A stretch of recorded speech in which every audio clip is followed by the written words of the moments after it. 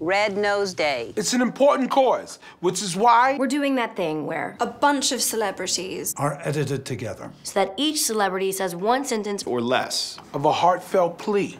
Or says nothing. And just looks serious. Were any of us ever in the same room together? No, we were not. But is it pretty impressive there are so many of us? Yeah, it is. Very. And that we're facing in the right direction. Oh, sorry. Right direction.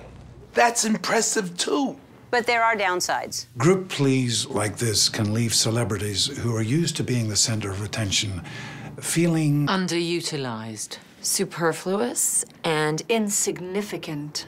Also, sometimes a person will try to get to the bottom of a serious social issue and try to keep abreast of the solutions to it and bare our souls as we ask for help. But in the end, realizes embarrassingly that all they've said is bottom and abreast and our souls.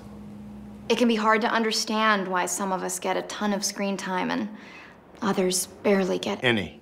Or why the camera lingers incomprehensibly on some of us. There has to be an explanation of why a major star sometimes just gets a one-syllable word to say.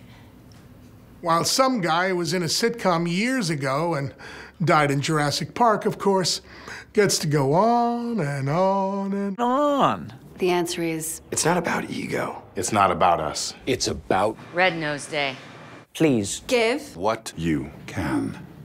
Thank you. Seriously? That's all I got? On? You were lucky. Bono just got a serious look.